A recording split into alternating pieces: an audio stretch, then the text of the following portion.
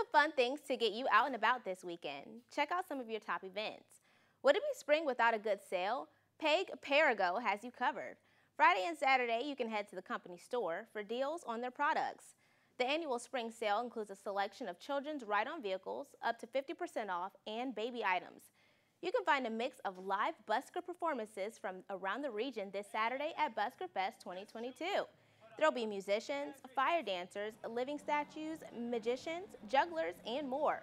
It's located on the corner of Wayne and Calhoun Streets. Aaron Okeson with Visit Fort Wayne says Busker Fest has a few neat features to catch at no cost.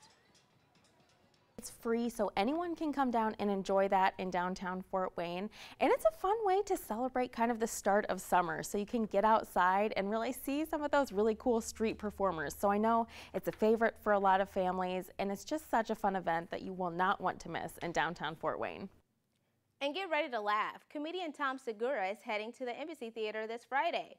From Netflix specials to sold-out tours, this comedian and writer is said to be one of the biggest names in the comedy business. For a complete calendar of events, head to currentfortwayne.com. Jada Burton, Wayne 15 News.